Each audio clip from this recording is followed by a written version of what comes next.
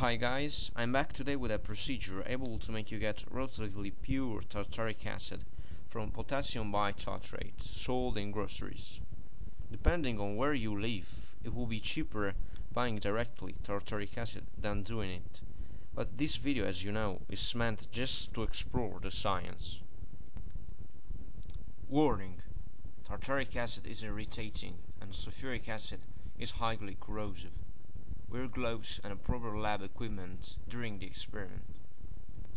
Let's get started. Add 37.5 grams of potassium bitartrate to 250 milliliters of hot water and try to dissolve them as much as you can. While keeping the temperature high but under 100 degrees Celsius, add carefully 15 grams of calcium carbonate in powder. Bitartrate becomes tartrate of calcium insoluble in water and neutral potassium tartrate.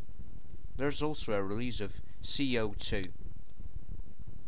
This is the reaction.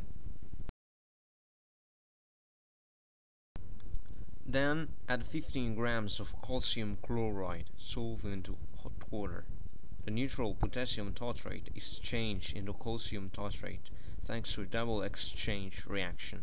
This is the reaction.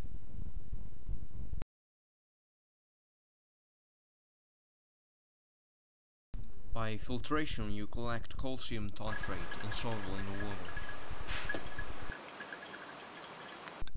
Then put a calcium tartrate into beaker.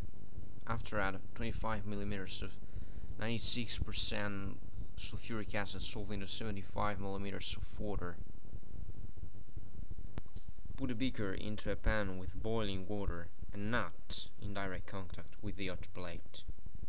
After 30 minutes, calcium tartrate is decomposed into pure tartaric acid.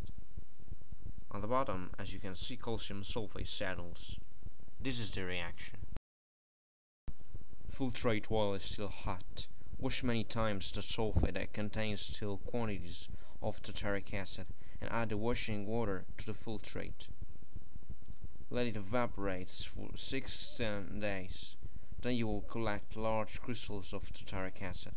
I got, for example, almost 20 grams. Tartaric acid is a useful reagent to make tartrates. Thanks for watching.